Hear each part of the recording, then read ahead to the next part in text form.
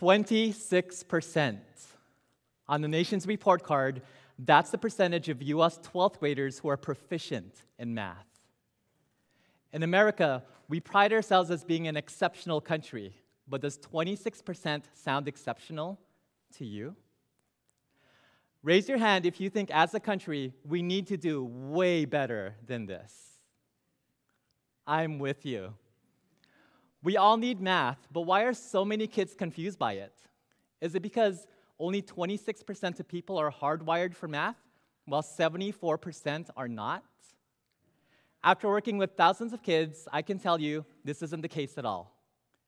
Kids don't understand math because we've been teaching it as a dehumanized subject. But if we made math human again, it would start to make sense again. You're probably wondering, how was math ever human in the first place? So think about it. Math is a human language, just like English, Spanish, or Chinese, because it allows people to communicate with each other. Even in ancient times, people needed the language of math to conduct trade, to build monuments, and to measure the land for farming. This idea of math as a language isn't exactly new. A great philosopher once said, "The laws of nature are written in the language of mathematics." So you see, even Galileo agrees with me. But somewhere along the line, we've taken this language of math, which is about the real world around us, and we've abstracted it beyond recognition. And that's why kids are confused. Let me show you what I mean. Read this third grade California math standard and see if it would make sense to an 8-year-old. Understand a fraction 1 over b as a quantity formed by one part when whole is partitioned into b equal parts. Understand a fraction a over b as a quantity formed by a parts of size 1 over b. And if you gave this description to an 8-year-old, you'd probably get a reaction like this. To a math expert, this standard makes sense. But to a kid, it's absolute torture. I chose this example specifically because fractions are foundational to algebra, trigonometry, and even calculus. So if kids don't understand fractions in elementary and middle school, they've got a tough road ahead of them in high school. But is there a way to make fractions simple and easy for kids to understand? Yes. Just remember that math is a language and use that to your advantage. For example, when I teach 5th graders how to add and subtract fractions, I start with the apples plus apples lesson. First, I ask, what's 1 apple plus 1 apple? And kids will often say 2, which is partially correct. Have them include the words as well, since math is a language. So it's not just 2, it's 2 apples. Next is 3 pencils plus 2 pencils. You all know that pencils plus pencils give you pencils. So everyone, how many pencils? 5 pencils. 5 pencils is right.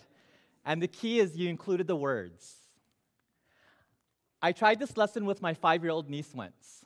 After she added pencils and pencils, I asked her, what's 4 billion plus 1 billion?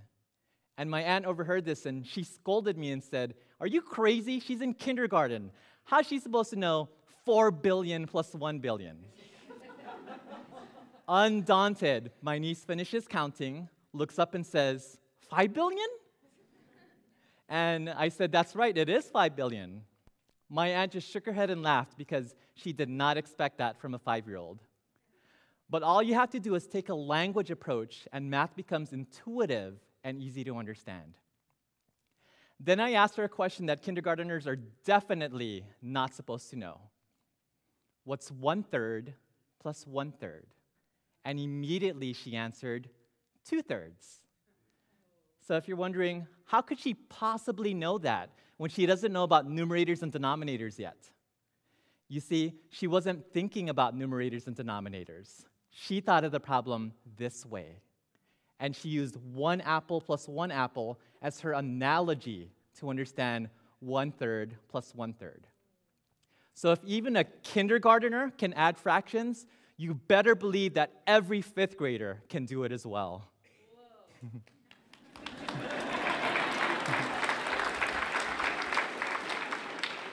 Just for fun, I asked her a high school algebra question. What's 7x squared plus 2x squared? And this little 5-year-old girl correctly answered 9x squared. And she didn't need any exponent rules to figure that out. So when people say that we are either hardwired for math or not, it's not true. Math is a human language, so we all have the ability to understand it. We need to take a language approach to math urgently because too many kids are lost and they're anxious about math, and it doesn't have to be that way. I worked with an angry, frustrated high school student once who couldn't pass algebra because she only knew 44% of her multiplication facts. I told her, that's like trying to read and only knowing 44% of the alphabet. It's holding you back. She couldn't factor or solve equations, and she had no confidence in math. As a result, this teenager had no confidence in herself. I told her, we have to start with multiplication, because once you know all your facts by heart, everything gets easier, and it'll be like having a fast pass to every ride at Disneyland. What do you think? And she said, okay. So she systematically learned her times tables in 4 weeks, and yes, even multiplication has language embedded in it. You'd be surprised how many kids don't realize 7 times 3 can be spelled out as 7 times 3, which just means 3 7 times, just like this.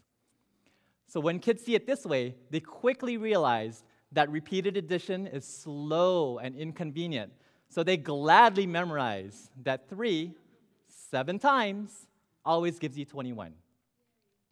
So for this teenager who was at risk of dropping out, becoming fluent and confident in multiplication was a game changer, because for the first time, she could focus on problem solving instead of counting on her fingers. I knew she had turned the corner when she figured out that a 2-year car lease at $445 a month would cost you $10,680. And she looked at me disapprovingly and said, Mr. Polysock, that's expensive. At that moment, math was no longer causing problems for her, but she was using math to solve problems as a responsible adult would. As an educator, it's my duty to challenge kids to reach higher. So I leave you with this challenge. Our country is stuck at 26% proficient, and I challenge you to push that number higher. This is important because mathematical thinking not only builds young minds, but our kids need it to imagine and build a future that doesn't yet exist. Meeting this challenge can be as simple as apples plus apples. Insist that we teach math as a human language, and we will get there sooner rather than later. Thank you.